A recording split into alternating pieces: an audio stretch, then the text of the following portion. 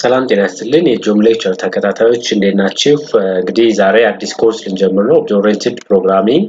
ኦብጀክት ቤዝድ ማለት ነው ኦብጀክትን በመጠቀም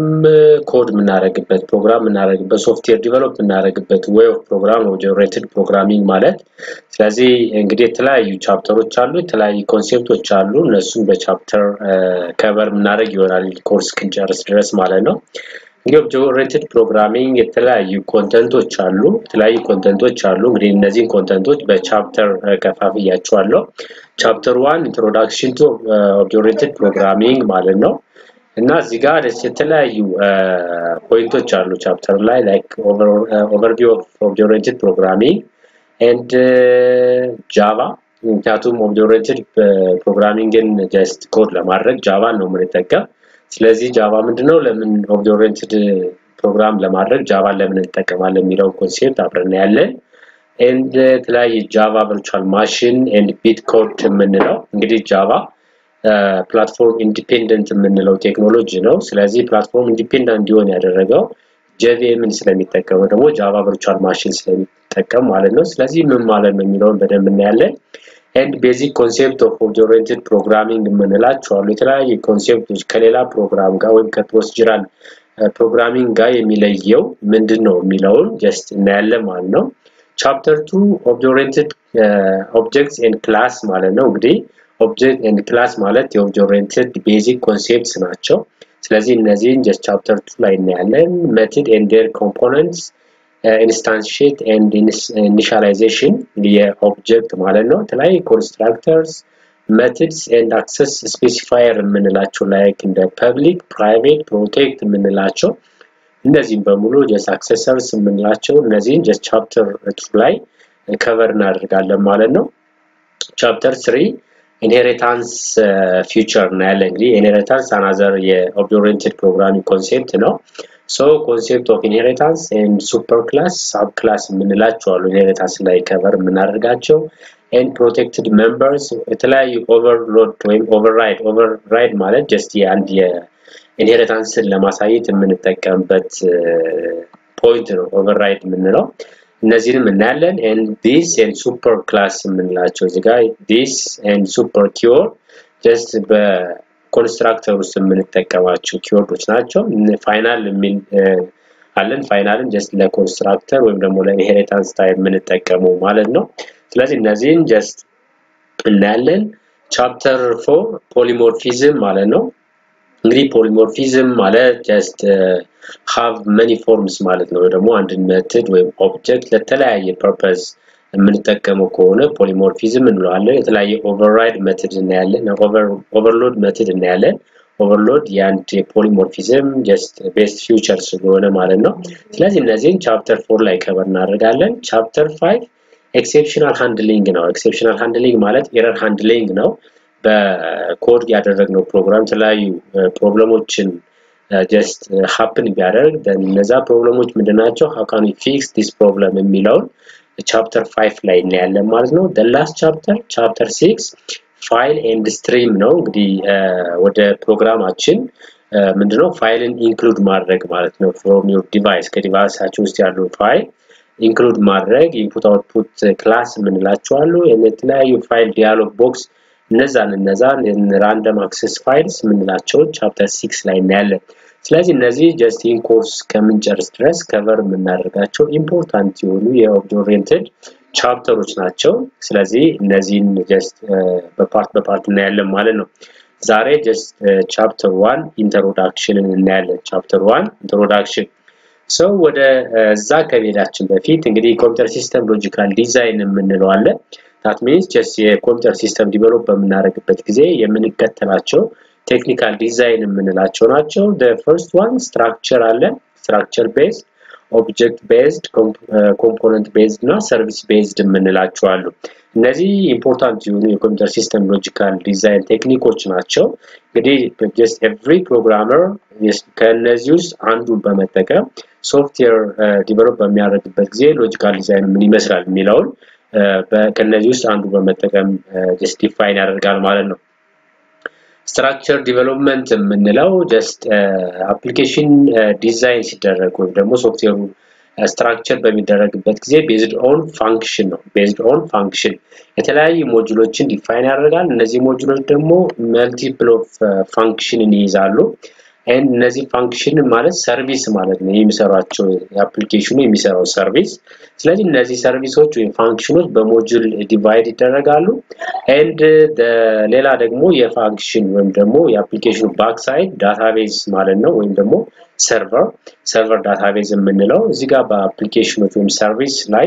የምናደርጋቸው ትራንዛክሽን የምናደርጋቸው ኦፕሬሽን ዳታ ስቶር የምናደርግበት ነው እንግዲህ እዚህ ጋር ዳታ ማለት ወይም ደግሞ ዳታቤዝ ማለት ነው ስለዚህ አርኪቴክቸሩ just function based ነው structure development የምንለው ማለት ነው object development just የአፕሊኬሽናችን logical design በሚደረግበት ጊዜ based on object ማለት ነው እዚህ ጋር የተለያዩ ኦብጀክቶች ዲፋይን ይደረጋሉ and ኦብጀክቶቹ ያላቸው ስትራክቸር እና ሜሴጅ ፍሎው ወይም ሜሴጅ ኢንተራክት የሚያደርጉበት way of structure design ይደረጋል ማለት ነው ስለዚህ every system internal logical design depending on object ነው ዲፋይን የሚደረገው depending on object structure ከሆነ just function ነው ዲፔንድ የምንኖረው object based ከሆነ ግን ኦብጀክታችን structure based አድርገን ነው የሲስተም ሎጂካል ሲስተማችን ዲፋይን እናደርገው ማለት ነው component based development just component based ማለት ነው component ማለት set of objects ማለት ነው ለምሳሌ እዚህ ጋር የምታዩት 3 component አለ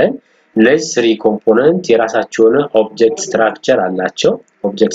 አላቸው ስለዚህ እነዚህን ዲፋይን በማድረግ የአፕሊኬሽን ሎጂካል ዲዛይን ወይም አፕሊኬሽን ስትራክቸራችንን define እናደርጋለን ማለት ነው define እናደርጋለን the last one service based development የምንለው ነው service based development እንግዲህ service based ላይ just የአፕሊኬሽናችን define በመናደርግበት ጊዜ based on service ማለት ነው service ማለት sub system ማለት ነው አንድ አፕሊኬሽን የተለያዩ sub systems አሉት እነዚህ sub systems ደግሞ የራሳቸው የሆነ ምን አላቸው ኮምፖነንቶች አሉ inside and እነዛ ኮምፖነንቶች set of objects አላቸው ስለዚህ የተለያዩ ሰርቪሶች ደግሞ የተለያየ ሪሌሽንሺፕ አላቸው ሶ እነዚህ ሰርቪስ ስትራክቸር ዲፋይን በማድረግ የሲስተማችንን ሎጂካል ዲዛይን ዲፋይን እናደርጋለን ወይ ስትራክቸራቸውን እናወጣለን ማለት ነው ስለዚህ ሰርቪስ ቤዝድ ዲቨሎፕመንት ማለት just subsystem based ማለት ነው and subsystem structure define ካደረግን በኋላ የሲስተማችንን ሎጂካል ዲዛይን just define እናደርጋለን ማለት ነው ስለዚህ የኦብጀክት ኦሪየንትድ ፕሮግራሚንግ የምንለው ከነዚህ ውስጥ ኦብጀክት ቤዝድ ማለት ነው ኦብጀክትን ቤዝድ በማድረግ ሶፍትዌር ሎጂካል ዲዛይንን ዲፋይን የምናደርግበት ታይፕስ ኦፍ ፕሮግራም ነው ኦብጀክት ኦሪየንትድ ፕሮግራሚንግ የምንለው so object oriented programming ማለት just a methodology or paradigm to design a program using class or object ማለት ነው ክላስን በመጠቀም ኦብጀክትን በመጠቀም just ፕሮግራምን ዲዛይን የምናደርግበት ዲፋይን የምናደርግበት way of program object oriented programming እንለዋለን object oriented programming class and object basic concept ነው ለobject oriented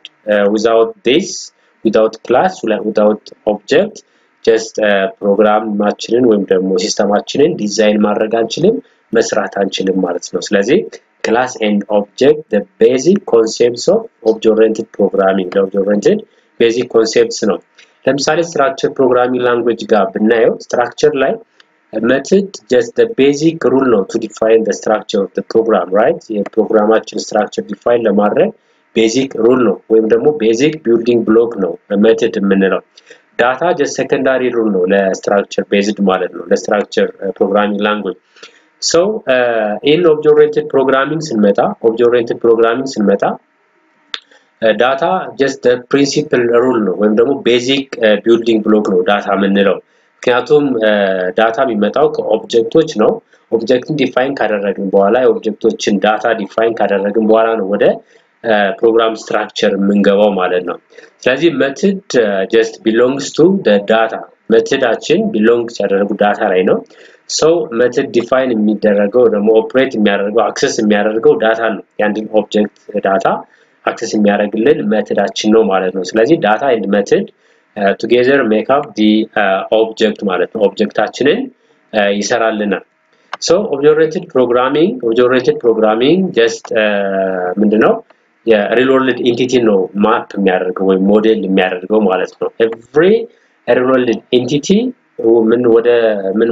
ማፕ ማድረግ ይችላል ወደ ፕሮግራም ማፕ ማድረግ ይችላል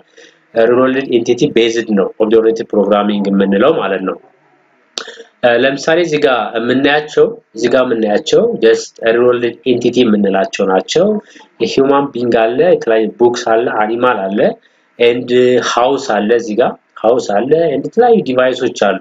እነዚህ just objects የምንላቸው ናቸው ስለዚህ object oriented programming በእነዚህ አይነት ኦብጀክቶች ዲፔንደንት ነው ማለት ነው እነዚህን ነው እንግዲህ ማፕ አድርጎ ወደ ፕሮግራም ቼንጅ የሚያደርግልን ማለት ነው so objects have states አላቸው እንግዲህ እነዚህ አሁን ያየናቸው objects ያልናቸው ምን አላቸው states አላቸው ማለት ነው state ማለት properties ማለት ነው ለምሳሌ human being happy and sad የኛ feeling ነው human being feeling ነው I mean property ነው ይደሰታል ወይም ደግሞ ያዝናል አይነት እንትን ማለት ነው just broken እዚህ ጋር ጊስ ነው just broke ሊደረግ ይችላል made ሊሰራ ይችላል something like that እዚህ ጋር traffic lights የተለያዩ ላይቶች አሉ ይሄ ምንድነው የትራፊክ ላይት ፕሮፐርቲስ ነው ላይቶችን ማውጣት ማለት ነው እዚህ ጋር illness human being just ይታመማል just የተለያዩ ፊሊንጎችን ፊል ያደርጋል እነዚህ የኛ ፕሮፐርቲ ነው እንግዲህ እነዚህ object states እንላቸዋለን እነዚህ object states እንደ ኢንፑት ነው እንደ ዳታ ተጠቅሞ object oriented programming just ኮድ የሚያደርገው ማለት ነው and object oriented programming just behavior አለው behavior ማለት ምን ማለት ነው just method ማለት ነው method ለምሳሌ እዚህ ጋር የምናያቸው የተለያዩ ኦብጀክቶች አሉ እነዚህ ኦብጀክቶች just human being ስንሄድ ለምሳሌ just greeting ማለት just ሰላምታ የኛ behaviorአችን ነው and baby shouting እዚህ ጋር baby just shout ያደርጋል የሚያመጣው ሳውንድ ምን ይመስላል and animal shouting እዚህ ጋር and እዚህ ጋር car shouting እነዚህ ምንላቸው just የኦብጀክቶች behavior ነው ማለት ነው behavior ማለት methods ማለት ነው methods እንግዲህ እነዚህ methods የምናመጣው ከኦብጀክት ነው ኦብጀክት ስቴት አለው behavior አለው ማለት ነው ይሄንን just ለተለያዩ data manipulation ይጠቀማቸዋል object oriented programming ማለት ነው so object oriented programming እንግዲህ describe the real world entity ብለናል ወይ ደግሞ the real world objectን just describe ያደርጋል ለምሳሌ እዚህ ጋር የምታዩት describe particular person example ነው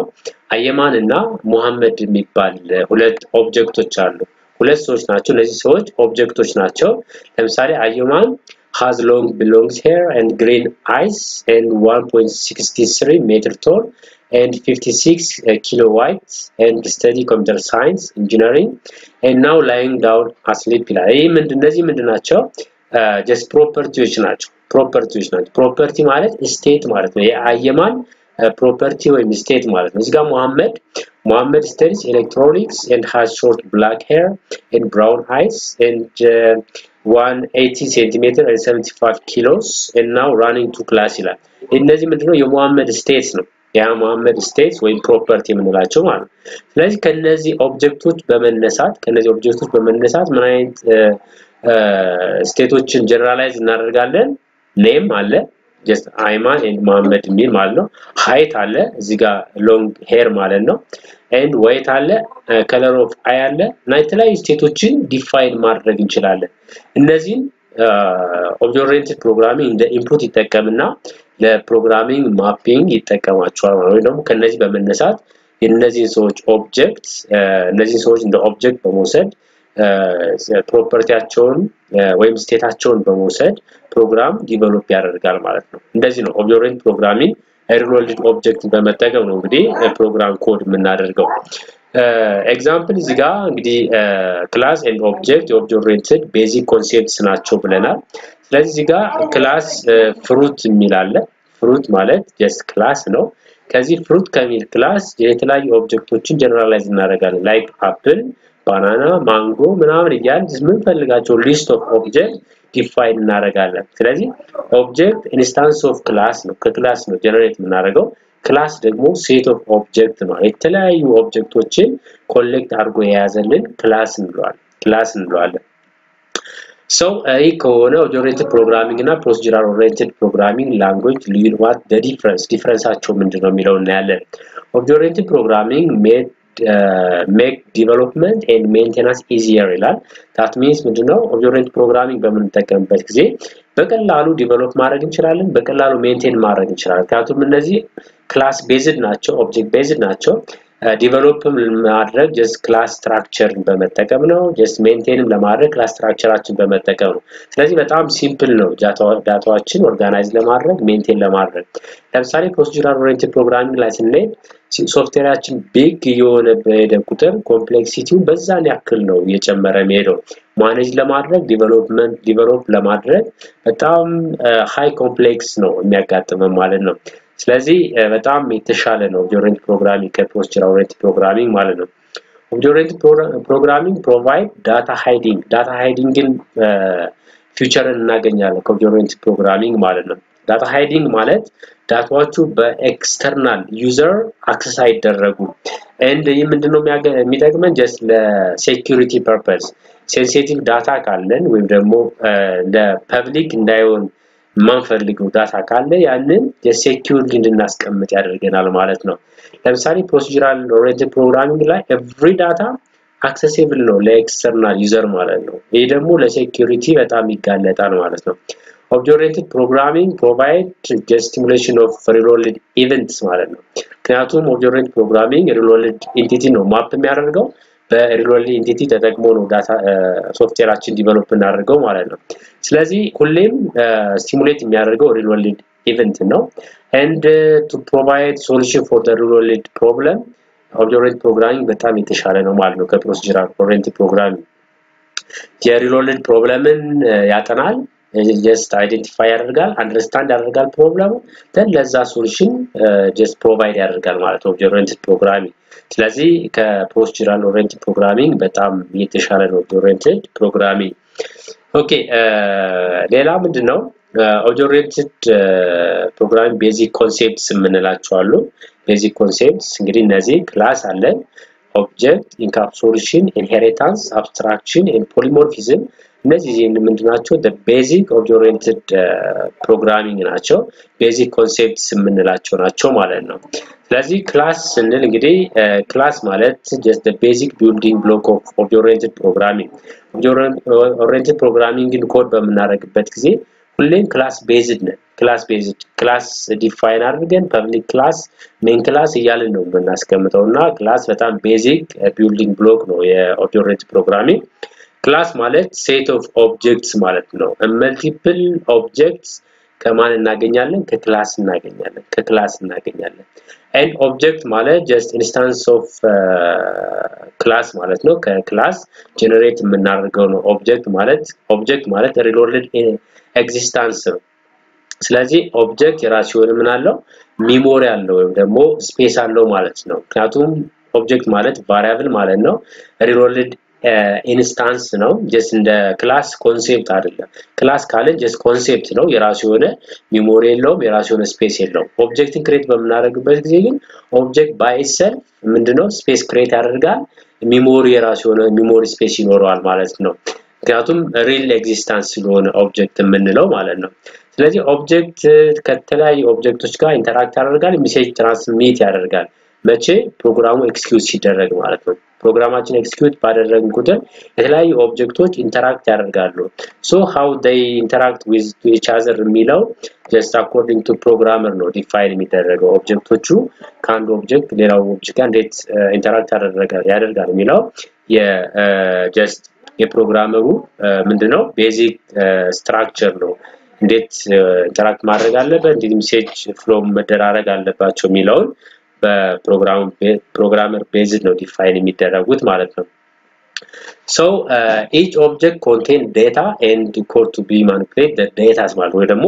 methods ወይ function የምንለው ማለት ነው ኦብጀክቶች ዳታ አላቸው ይሄን ዳታ ደግሞ ማኒፑሌት የሚያደርገው አክሰስ የሚያደርገው ደግሞ የራሱ የሆነ ሜተድ አለ ፋንክሽን አለ ማለት ነው ይሄም just ኮድ እያደረግን ስንሄድ የምናየው ይሆናል Okay, እንግዲህ object provides a collection of services ማለት የተለያዩ ሰርቪሶችን ፕሮቫይድ ያደርጋል object ስለዚህ ሰርቪስ ማለት ደግሞ ሜተድ ማለት ነው ሜተድ ክላስ ላይ እንግዲህ ሰርቪሶችን just as a method ነው ዲፋይን የምናደርጋቸው ክላስ ማለት just concept ማለት ነው concept ማለት ነው object ማለት ግን embodiment ማለት ነው የኮንሴፕቱ embodiment ወይ ደግሞ real existence አይደለም ክላስ concept ነው object ካል ግን real existence ነው ከዛ ኮንሴፕት ከዛ ክላስ ጀነሬት አድርገን embodiment ክሬት የምናደርግበት ነው ኦብጀክት ማለት ነው ስለዚህ ክላስን የምንጠቀመው just የተለያዩ መልቲፕል ኦብጀክቶችን ክሬት ለማድረግ ነው የተለያዩ መልቲፕል ኦብጀክቶችን ክሬት ለማድረግ just ክላስን እንጠቀማለን ማለት ነው ስለዚህ ክላስና ኦብጀክት ይህን አይነት ሪሌሽንሺፕ ነው ያላቸው ኦብጀክት እንግዲህ የተለያዩ ፕሮፐርቲዎች አሉ just አይዴንቲቲ ያለው አንድ ኦብጀክት የራሱ የሆነ አይዴንቲቲ ያለው like id property ላይ ፕሮፐርቲዎችን ዲፋይን እናደርጋለን አንድን ኦብጀክት አይዴንቲቲ ዲፋይን ለማድረግ ማለት ነው and state አለው and behavior አለው state ማለት just property ማለት ነው behavior ማለት ደግሞ method ማለት ነው method ወይ function ማለት ነው ስለዚህ እነዚህ የአንድ ኦብጀክት መገለጫዎች ናቸው so object is an abstract of related entity ማለት ነው related entity abstract ነው object የምንለው so የክላስ እና የኦብጀክት ሪሌሽንሺፕ እዚህ ጋር አንድ ኤግዛምፕል ብናይ እዚህ ጋር የምታዩት just የባንክ ነው የአንድ ባንክ አካውንት ወይም የአንድ ባንክ ቤት ሲስተም ነው ባንክ ቤት ሲስተም ላይ እንግዲህ ባንኩ by itself ምንድነው ክላስ ወይ ኮንሴፕት የምንለው ማለት ነው ከዚህ ባንክ ላይ የተለያዩ አካውንቶችን ዲፋይን ማድረግ እንችላለን ለምሳሌ ጆን የሚባል ባንክ አካውንት አለው ባላንሱ ይናክል ነው ቢልስ የሚባል ዩዘር ባንክ አካውንት አለው ባላንሱ ይናክል ነው and mary የምትባል ባንክ አካውንት አለ just ባላንሱ አይ ነው ያለን እንሄዳለን ማለት ስለዚህ እነዚህ ምንድናቸው ኦብጀክቶች ናቸው ኦብጀክቶቹን ከየት ነው ያወጣሁት ከባንክ ነው ያወጣሁት ባንክ ማለት ክላስ ነው ክላስ ወይ ኮንሴፕት ማለት ነው ስለዚህ እነዚህ ኦብጀክቶች ናቸው እነዚህ ክላስ ነው ማለት ነው ስለዚህ ክላስ ማለት set of object ነው object ማለት ደግሞ instance of class ማለት ነው instance of class okay another important basic concept of object oriented programming abstract ነው abstract እንግዲህ abstract ማለት hiding of complex data from an external user ማለት ነው እዚህ ጋር abstract ላይ essential feature ብቻ ነው represent የሚያደርገው ግን internal working environment ግን hide ነው የሚደረገው hide and software just internal working environment internal dataዎቹ hide ይደረጋሉ and essential informationዎች ብቻ ለዩዘሮቹ ዲስፕሌይ ይደረጋሉ ያ ማለት just abstract ማለት ነው example እዚህ ጋር ስናይ ለምሳሌ እዚህ ጋር just car አለን car የካር ኢንተርናል ሲስተሙ ይህን ይመስላል ኢንተርናል ሲስተሙ so እነዚህ ኢንተርናል ሲስተም ግን በምን ሃይድ ተደረጉ በዚህች ኢንፎርሜሽን ሃይድ ይደረጋሉ ማለት ነው a car consists of fuel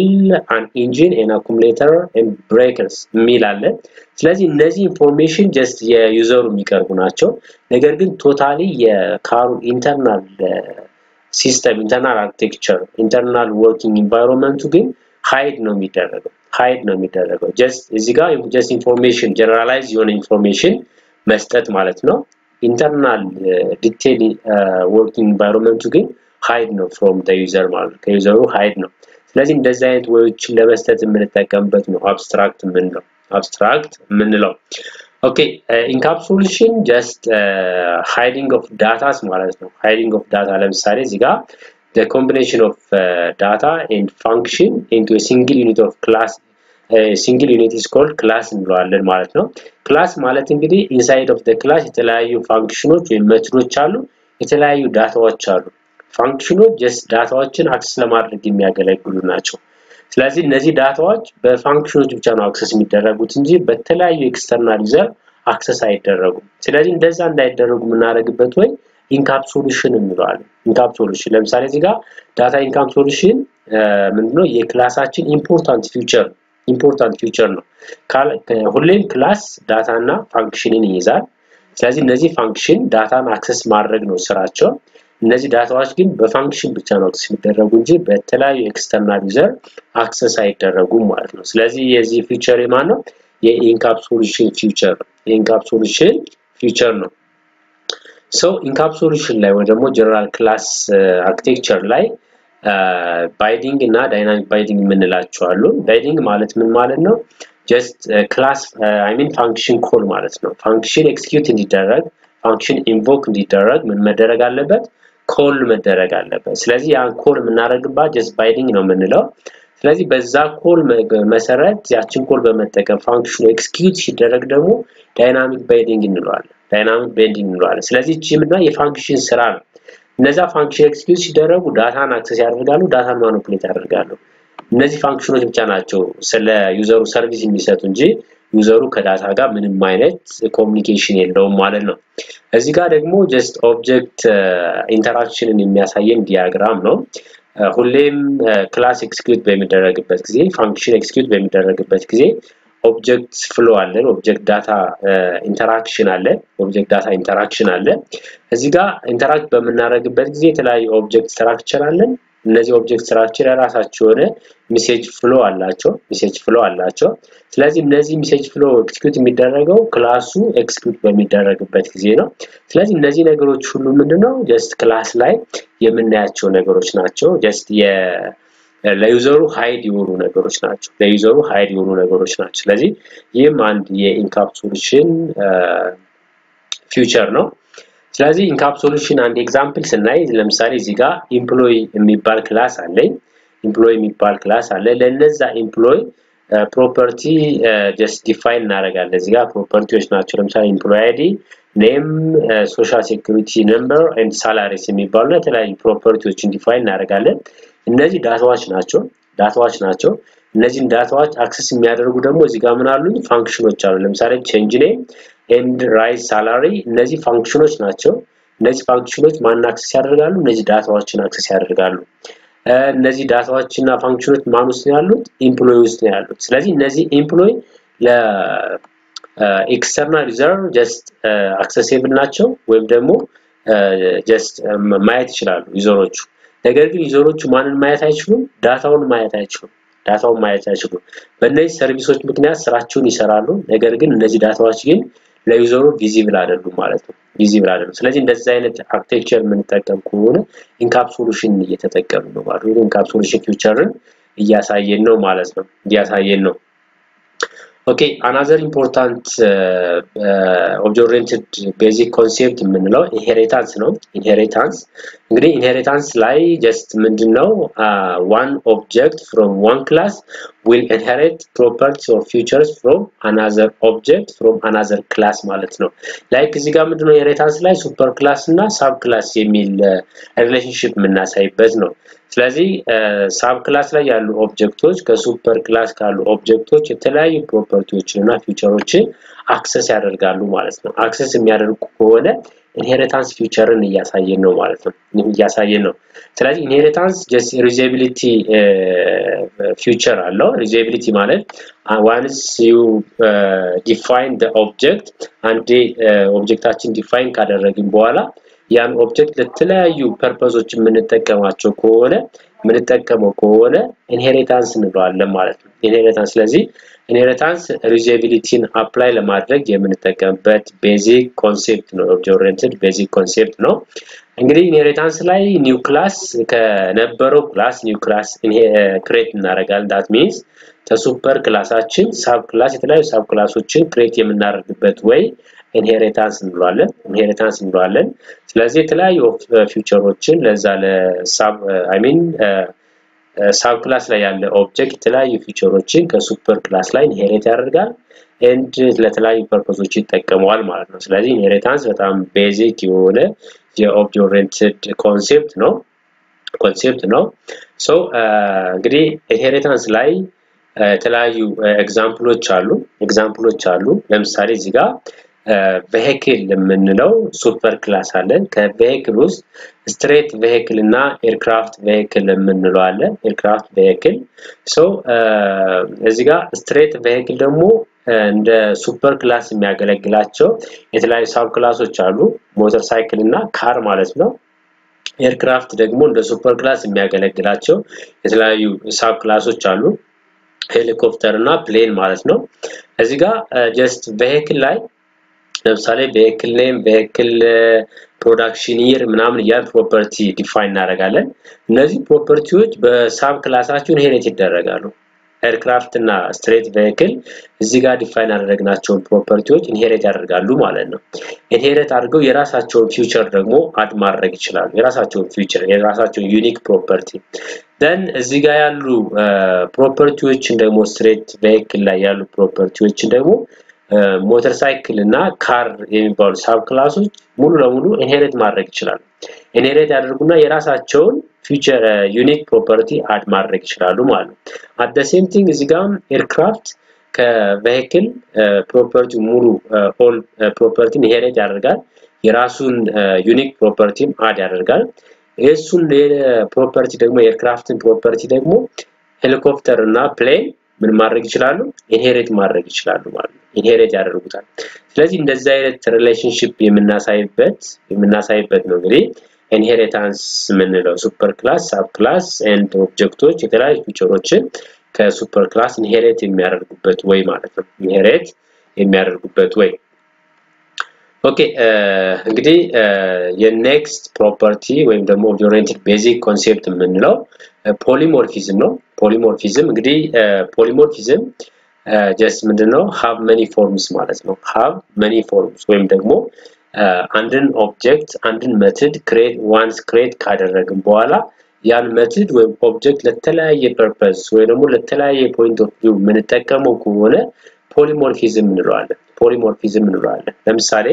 ለምሳሌ እዚህ ጋር ስንሄድ ሼፕ የሚል ክላስ አለኝ ሼፕ ውስጥ ድሮው የሚባል ምን አለኝ ፋንክሽን አለኝ ድሮው የሚባል ፋንክሽን አለኝ ስለዚህ ሼፕ ምንለው just ወደ ተለያዩ ሳብ ክላሶች ምን ሆኗል ኢንሄሪት ተደርጓል ማለት ነው ስለዚህ እዚህ ጋር ትራያንግል የሚባል ሳብ ክላስ አለኝ ሬክታንግል የሚባል ሳብ ክላስ አለኝ ሰርክል ሚል ሳብ ክላስ አለኝ ማለት ነው ትራያንግል ላይ ድሮው ሚል ፋንክሽን አለኝ ሬክታንግል ድሮው ሚል ፋንክሽን አለኝ ሰርክል ድሮው ሚል ፋንክሽን አለኝ ማለት ነው ስለዚህ ይህ ድሮው የመጣው ከማን ነው ከሱፐር ክላስ ማለት ነው ከሱፐር ክላስ ሼፕ ከሚል ክላስ ድሮውን አምጥቻለሁ ወደ ሶስቱም ክላስ ኢንሄሪት አደረኩት ማለት ነው እኛው ድሮ እዚህ ጋር የሚያገለግለኝ ሬክታንግልን ድሮው ለማድረግ ነው እኛው ድሮ ሬክታንግል እዚህ ጋር ድሮ ትራያንግልን ድሮው ለማድረግ ነው ይህኛው ድሮው ደግሞ ሬክታንግልን ድሮው ለማድረግ ነው ይህኛው ድሮው ደግሞ just ሰርክልን ድሮው ለማድረግ ነው ስለዚህ አንድ ድሮው ነው የተጠቀምኩት ነገር ግን ለተለያየ ፐርፐስ ተጠቀምኩት ማለት ነው ለተለያየ ፐርፐስ ይሄ ማለት ምንድነው ፖሊሞርፊዝም ማለት ነው ፖሊሞርፊዝም ኦብጀክትም ከሆነ ለምሳሌ እዚህ ጋር አንድ ኦብጀክት ካለኝ ይሄን ኦብጀክት ለተለያየ ለትራያንግል ይሄን ኦብጀክት ለሬክታንግል ይሄን ኦብጀክት ለሰርክል የምጠቀመው ከሆነ ይሄ ምንድነው ፖሊሞርፊዝም እንለዋለን ፖሊሞርፊዝም once you create the object or method then you will use that object or method to different purpose ማለት ነው ለተለያየ ፐርፐስ የምንጠቀመው ከሆነ ያ ፖሊሞርፊዝም ፊውቸርን ያሳየን ነው ማለት ነው ፖሊሞርፊዝም ፊውቸርን ያሳየን ነው ኦኬ እንግዲህ ፖሊሞርፊዝም ምንለው just በኮምፓይለር ታይም የምንጠቀመው ኮምፓይል ታይም የምንጠቀመው ፖሊሞርፊዝም አለ ራን ታይም የምንጠቀመው ፖሊሞርፊዝም አለ ኮምፓይል ታይም ላይ የምንጠቀመው just function overload እና ኦፕሬተር ኦቨርሎድ የምንላቸው ናቸው ምክንያቱም እነዚህ ኤክስኪዩት የሚደረጉት ኮምፓይል ታይም ስለሆነ ማለት ነው ኮምፓይል ታይም ስለሆነ and run time polymorphism የምንለው just virtual function ላይ virtual ወይ ደግሞ ጃቫ virtual machine ላይ ኤክስኪዩት የምናደርገው ከሆነ just run time polymorphism እንለዋለን ማለት ነው እዚህ ጋር ፋንክሽኖችን ለተለያየ ፐርፐስ ኦፕሬተሮችን ለተለያየ ፐርፐስ in compile time የምንጠቀማቸው ናቸው እዚህ ጋር ደግሞ የተለያየ ፋንክሽን ሊሆን ይችላል የተለያየ ፖይንቶችን አንድ ፖይንት ለተለያየ ፎርም የምንጠቀመው ከሆነ virtual function ብለን ያ just run time ላይ የምናገኘው ፖሊሞርፊዝም ነው ማለት ነው ስለዚህ ፖሊሞርፊዝምን just በሁለት ነው የምናየው በሁለት እናያለን so እንደዚህ ካየን why object-oriented programming ለምንድን ነው የምንጠቀመው ነው the first one is great reliability ነው according to structure programming language ጋር ስናየው ደግሞ የተለያዩ structural ስናይ ምንድነው ከነሱ የተሻለ ነው better reliability ያለው and maintenance ነው maintenance just class based እና object based ስለሆነ በቀላሉ ሜንቴን ማድረግ እንችላለን በቀላሉ ዳታችን ኦርጋናይዝ ማድረግ እንችላለን ማለት ነው ስለዚህ የተሻለ ሜንቴናንስ አለው ከሌሎች ጋር ስናይ and reusability ያለው just ለምሳሌ inheritance ማለት basic reusability featureን የምናሳይበት ነው ስለዚህ inheritance ደግሞ object oriented programming basic concept ስለሆነ ከሌሎቹ የተሻለ reusability ለማሳየት የምንጠቀምበት ነው and fast design and modeling ነው እንግዲህ ሶፍትዌራችን ወይ ፕሮግራማችንን ዲዛይን በመናረግበት ጊዜ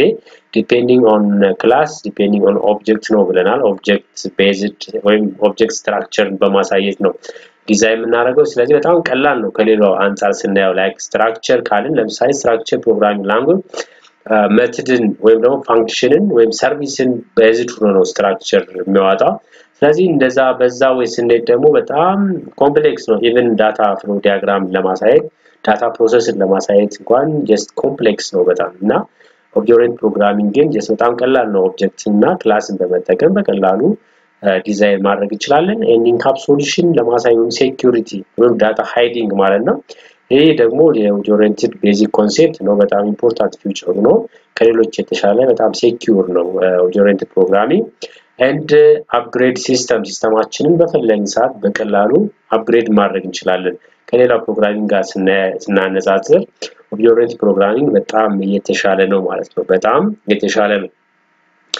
ኦኬ እንግዲህ እስካሁን just የobject oriented programming በዛ አይተናል the next point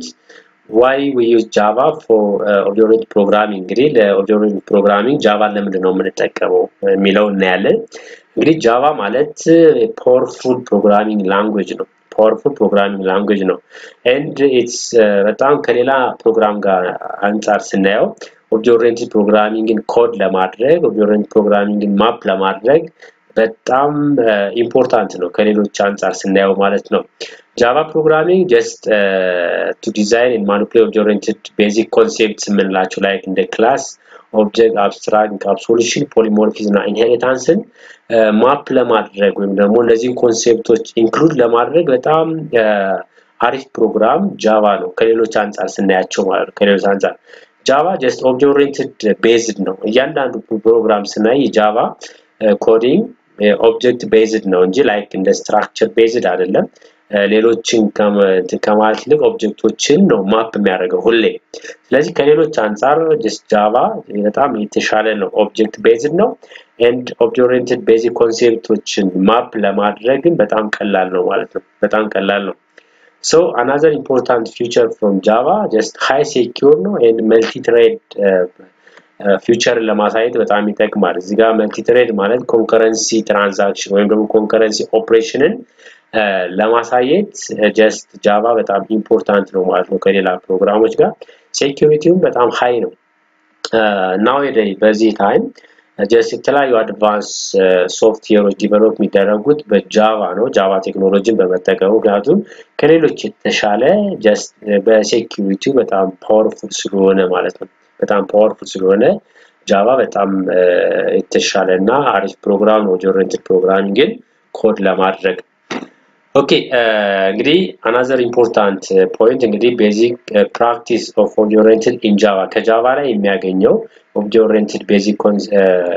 practice የምንላቸው the first one dry ወይም ደግሞ don't repeat yourself ማለት ነው እዚህ ጋር ምን ለማሳየት ነው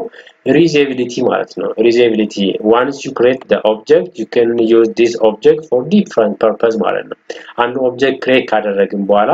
ያን object ለተለያየ ፐርፖዞች እንድንጠቀም ያደርገናል Java and use private protected public ወይ ደግሞ access specifier የምንላቸው ማለት ነው እነዚህ access specifier ናቸው አንድ object private ይሁን ወይ protected ይሁን ወይ ደግሞ public ይሁን የሚለውን ለመወሰን የሚጠቅመን Java ነው በJava በመጠቀም ማለት ነው and single response ማለት function call ማለት ነው አንዴ functionን call ካደረግን በኋላ አንዴ ነው response የሚሰጠን ከዛ multiple እንዲሰጠን ከፈለግን multiple call ማድረግ አለብን ይሄ የJava feature ነው another open closed design open ማለት just extend ለማድረግ ለምሳሌ ኮዳችንን ወይም ክላሳችንን extend ለማድረግ የተለያዩ ፊቸሮችን add ለማድረግ Java open ነው closed ማለት ደግሞ data manipulation data edit ማለት ነው ምክንያቱም data ምን አይደለም external accessible አይደለም close ነው ስለዚህ ዳታን አክሰስ የሚያደርገው only function ብቻ ነው ብለናል ስለዚህ closed feature ከጃቫ ነው ያለው security purpose ያለው ማለት ነው ስለዚህ open እና close ዲዛይንን ማፕ ለማድረግ object programming ይጠቀማል from java ማለት ነው ከጃቫ okay another important point እንግዲህ JVM ነው JVM just java runtime environment ላይ የምንጠቀመው machine ነው ስለዚህ JVM just abstract machine የምንለው ነው abstract machine የምንለው ነው ስለዚህ JVM የሚያገለግለን just bit codeን ወደ machine code ለመቀየር የምንጠቀምበት machine ነው ለምሳሌ java program run በሚደረግበት ጊዜ just class loader የሚባል package አለ ወይ ደግሞ tool አለ ያ class loader ክላሶችን ማፕ አድርጎ ወደ ማን ነው የሚያስገባል ወደ compiler transmit ያደርጋል ያ compiler ደግሞ ያገኛቸውን ክላሶች from class loader ከክላስ loader ያገኛቸውን ክላሶች ወደ ምን ይቀይራቸዋል ወደ bit code ይቀይራቸዋል ይሄ bit code ደግሞ ወደ ማን transmit ይደረጋል ወደ java virtual machine ደግሞ ይሄን bit code ወደ ማን ይቀይራል ወደ machine code ይቀይራል machine code ማለት ደግሞ ምንድነው set of instruction ነው ይሄ set of instruction በተለያዩ ፕሮሰሰሮች ወይም ደግሞ CPUዎች በቀላሉ ኢንተርፕሬት እንዲደረጉ የሚያደርግ ነው machine code በጣም ሲምፕል የሆነ ላንጉዌጅ ነው በፕሮሰሰሮቹ አንደርስታንድ የሚደረግ በተለያዩ CPUዎቹ just manipulate መደረግ የሚችል ኮድ ነው machine code ማለት ስለዚህ በዚህ ምክንያት ነው እንግዲህ Java platform independent ነው ምንለው platform independent that means Java-ን ኮድ ካደረጋችሁ በኋላ በየትኛው ማሽን ራን መደረግ ይችላል that means ምንድነው በቀላሉ in code understand ስለሚያደርገው ማለት ነው every CPU in every machine can understand this code machine code ማለት ነው machine code ስለዚህ Java programming is platform independent language እንለዋለን ለምን በቀላሉ understand ስለሚያደርገው ማለት ነው በቀላሉ understand ስለሚያደርገው okay እንግዲህ another important point እንግዲህ ምንድነው እዚህ ጋር Java እንዴት ይሰራል ማለት ነው working of Java-ን run ስናደርገው እንዴት ነው ስራውን የሚሰራው execute የሚያደርገው ማለት ነው እንግዲህ እዚህ ጋር የሚያሳይ ስቴፖች አሉ Java programming አለ ለምሳሌ እዚህ ጋር in Java program execute በመናደርግበት ጊዜ class loader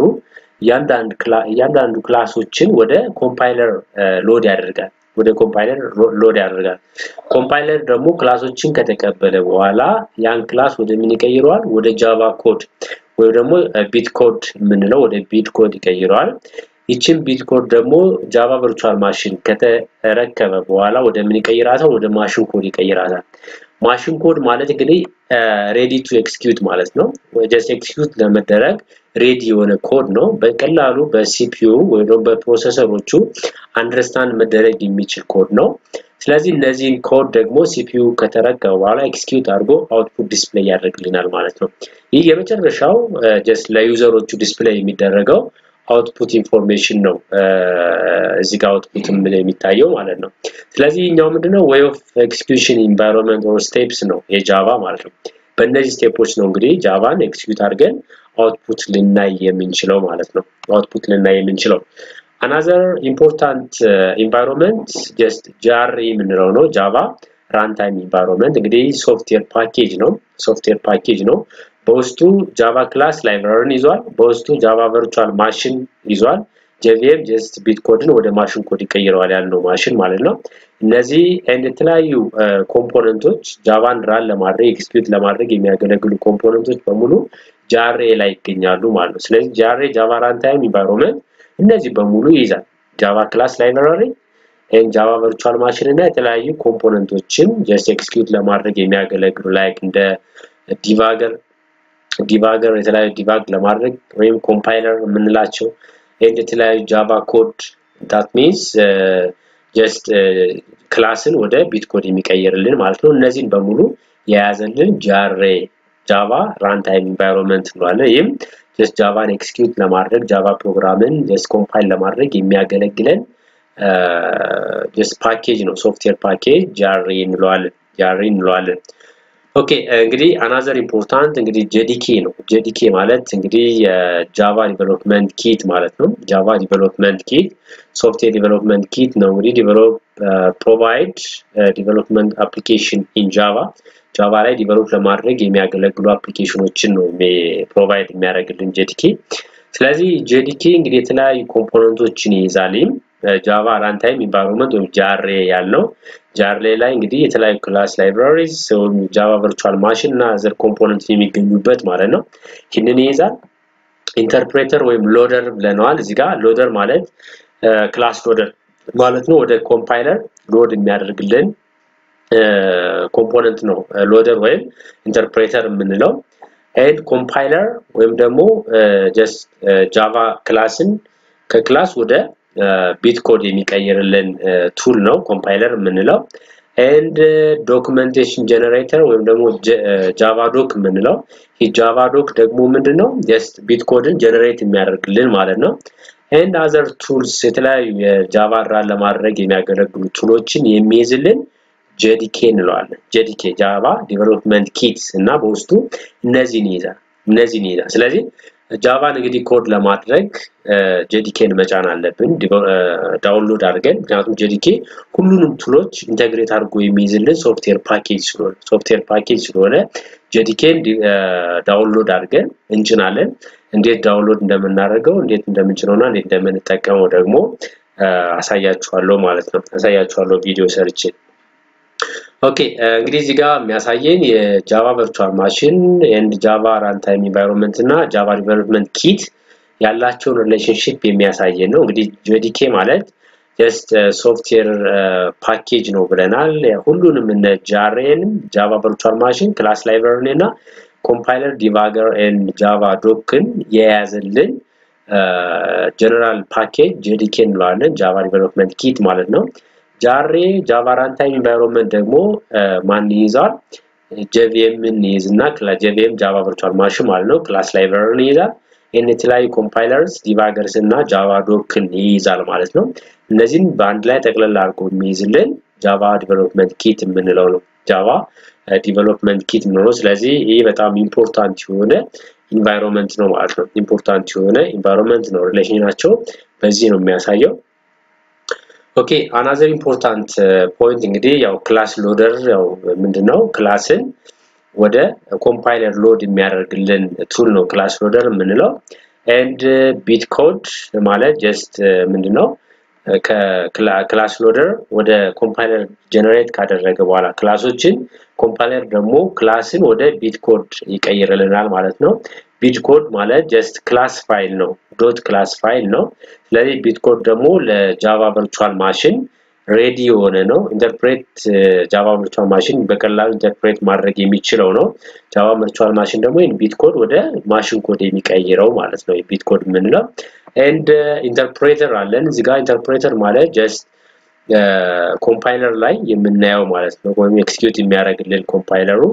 ኢንተርፕሬተርን በመጠቀም ነው ኢንተርፕሬተርን በመጠቀም ከዛ ላስት ዋን እንግዲህ bit code Java bit code ምንለው just ምንድነው ኮምፓይለሩ ጀነሬት የሚያደርግልን ነው then class file ነው .class file ነው so bit code ደግሞ ምንድነው Java file platform independent እንዲሆን የሚያደርግልን ፖይንት ነው bit code ምንለው bit code ይሄ class file ምንለው ማለት ነው እና ይሄ just የቻፕተራችን የመጨረሻው ፖይንት ነው መጨረሻው ፖይንት ነው ቻፕተር 1 ኢምፖርታንት ፖይንቶች ወይ ደግሞ ኦቨርቪው ምንላቸው በዚህ እናያለን ማለት ነው ስለዚህ የሚቀጥለው እንትናችን just Java JDK እና NetBean ለጃቫ ኤዲት ለማድረግ የምንጠቀምበት ቱል NetBean ነው ስለዚህ JDK እና NetBean ጭነን ደግሞ ጃቫ እንዴት ራን ማድረግ እንችላለን የጃቫ ኮድን እንዴት ኮድ ማድረግ እንችላለን እነዚህ ሁለት ቱሎችን በመጠቀም ይላል እናያለን ማለት ነው